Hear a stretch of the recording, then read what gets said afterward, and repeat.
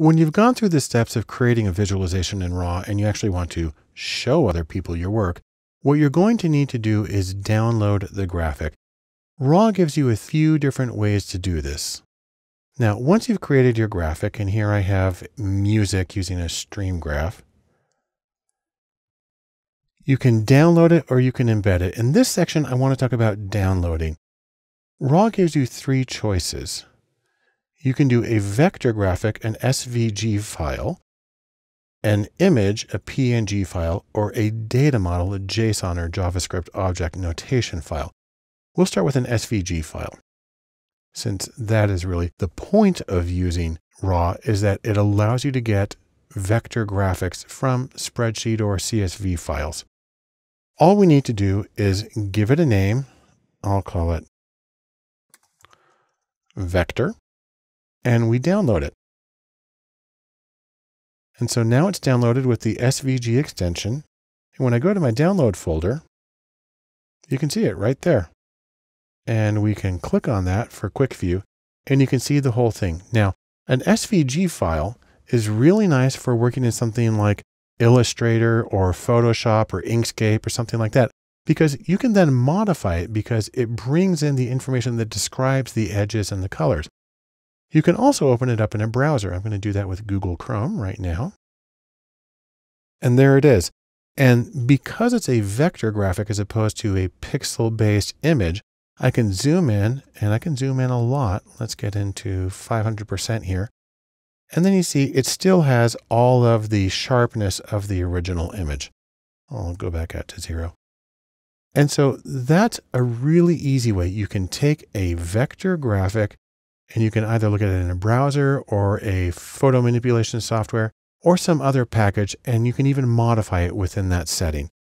The next choice is to save the graphic not as a vector graphic, but as a standard image, in this case, a PNG or PNG file.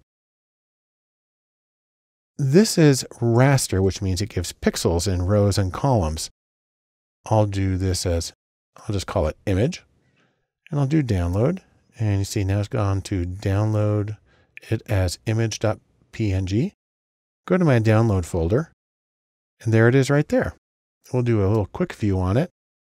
And that's nice. I'm going to open it with preview. That's built-in application on the Mac. And the one trick though is if I zoom in on it a lot, you see that it gets all pixely here in the corners. That is the trade-off of a raster-based graphic, that it does do that. But on the other hand, basically any program can open a PNG image file, and you can put them into your web pages. You can send them in text messages. There's a lot of ways that you can use them. And so they're more flexible that way. We'll close that. The third option is to download it not as an image per se, but as a data model, a JavaScript object notation. And I'm just going to rename that as data model. And I'll download it. And this time it works a little differently. So I'm going to come over here and, well, right now it's actually thinking that it's a max MSP document, which it isn't. Now, if you want to open this, you can open it in a browser. So if I want to open it in a browser, I can just come and open a new tab, and then I can drag it into my browser. And what you get is not an image, but a description of the things that go into creating the image, where we have all the X and Y coordinates, and we have the identifiers. Now, if you want to see this a different way, if you want to see it cleaned up with the structure, we can go to a site called JSON Pretty Print, and there that is right there. And I'll copy the data, just copy all of that and paste it into here. And then you can see the nested structure of all the data, where it's really now showing you the X and Y for each of the data points. And by the way, it's really long. But that is one way to look at it. Now, the reason the JSON data matters is because you can take that data and read it into other visualization programs, like for instance, D3.js or other JavaScript-based methods of data visualization.